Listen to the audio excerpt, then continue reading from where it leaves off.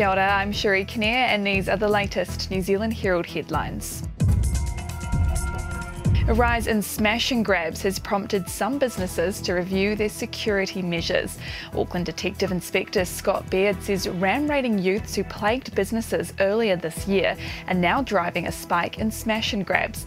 There have been at least 12 across the region in the 6 weeks to mid-July, roughly half targeting Michael Hill jewellery stores. Retail New Zealand Chief Executive Greg Harford says more stores are taking protective measures and enrolling staff in health and safety courses. Over the last 4 or 5 months, things have been spiralling out of control, and it's not a good situation for anyone who works in retail or customers who might be on site when some of these incidents happen. Civil defence officials have been on standby overnight as wild weather caused flooding around Otago and Canterbury. About 35 homes in North Dunedin have been evacuated due to a flood risk, including some student flats. In Christchurch, flooding has been reported in several suburbs and a severe weather warning remains in place. The cooling of the country's property market is expected to continue for the rest of the year.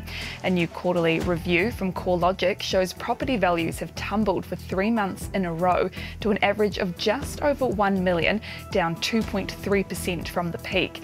Sales activity is weak, with the year's total sales projected to be down by about a sixth on last year. Economists expect the downturn to continue, with interest rates likely to rise, putting more pressure on people to refinance or take out new mortgages.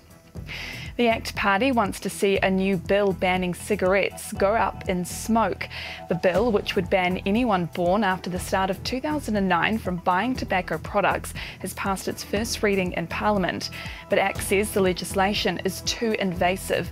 Deputy Leader Brooke Van Velden says she wonders what the government will ban next. This is just the first instant, but where does it stop? Sorry, you have too much sugar, so we're going to reduce how much sugar you can have. Sorry, we don't think that you should be allowed to eat meat, so we're going to ban sausages. I mean, it's just ridiculous nanny statism, and it's control for the sake of it. Meanwhile, the government hopes the merger of TVNZ and RNZ will create a more streamlined and durable public news media sector. Legislation to merge the two entities into a new broadcaster has passed its first reading in Parliament. More than $370 million over 4 years has been set aside to establish Aotearoa New Zealand Public Media. It's hoped by some that the merger responds to the changing ways people engage with media content. And Europe is moving to further reduce its reliance on Russian gas as Russia continues its assault on Ukraine.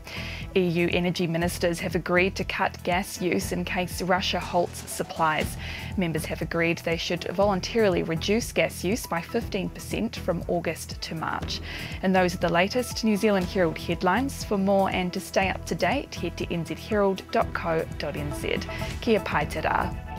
Thanks for checking out our YouTube channel. To stay up to date with all the latest news from the New Zealand Herald, click the subscribe button below or check out one of the videos here, and head over to nzherald.co.nz for more details on these stories and more.